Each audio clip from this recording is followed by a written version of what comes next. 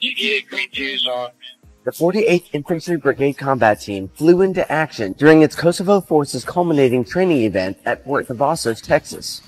The training kicked off with 188th Infantry Brigade Observer Coach Trainer working closely with the 48th IBCT to educate and mentor, encouraging steady communication through the military decision-making process. This collective training event, I guess, not only is it our first event, but it is a multi-echelon event so that soldiers from the platoon level all the way to the brigade staff level will encounter problem sets or scenarios in which they exercise their SOPs and processes. For the brigade staff and the entire organization, I think it's the first opportunity for us to really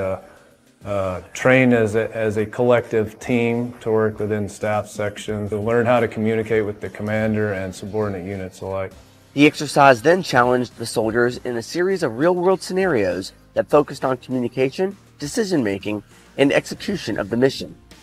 with a watchful eye from the Ready Brigade. Partnerships early on is very important prior to getting into a deployed or theater setting because it streamlines communication and it allows for the training audience